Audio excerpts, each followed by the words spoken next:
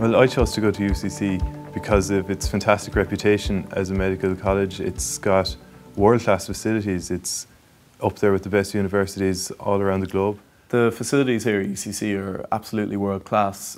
Between having a flame lab, which is where we learn anatomy of cadavers, to physiology labs, and there's actually a new ASSERT top-class simulation lab being built. I think that it's great to get such early clinical experience as you do get here in UCC. You get to see what the life of a doctor is like from very early on, and that's really beneficial.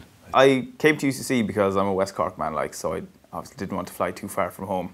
So UCC was always going to be my first choice, but now that I'm here, I'd never have considered anywhere else. So, I love Cork to begin with, but UCC itself is a savage facility, and like in first year you have the anatomy lab, and that's all super modern. It's like something from a TV program.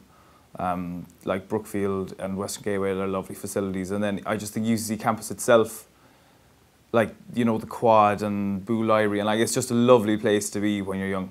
In UCC we have very early patient exposure.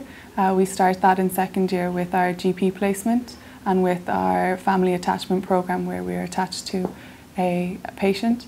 We continue that on then into third year with most of our week being spent in the teaching hospitals, and that builds and builds to final year, which is almost all clinical exposure.